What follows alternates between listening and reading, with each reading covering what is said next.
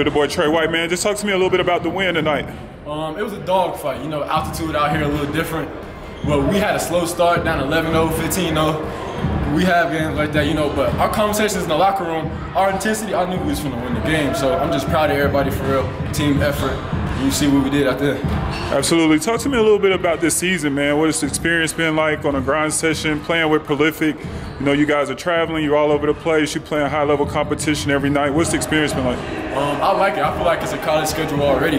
It's really preparing us for the next level. Everything, for real, like, I love it. Is there anybody at the pro level that you watch who you modeling your game after, or are you just studying?